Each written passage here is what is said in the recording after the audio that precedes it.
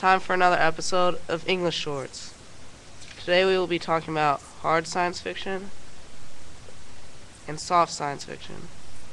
Hard science fiction is science fiction dealing with changes in technology. An example is Star Wars with Yoda and Chewbacca. They have high-tech lasers and swords.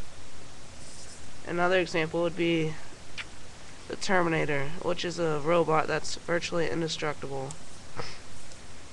Soft science fiction dealing with changes in society. An example would be Fahrenheit 451, where it's illegal to read books and people are messed up. Another example would be the Hunger Games, where the government splits people up into 12 districts and they choose kids to fight to the death.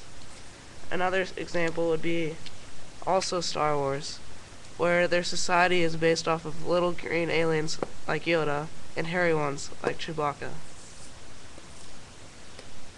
The end.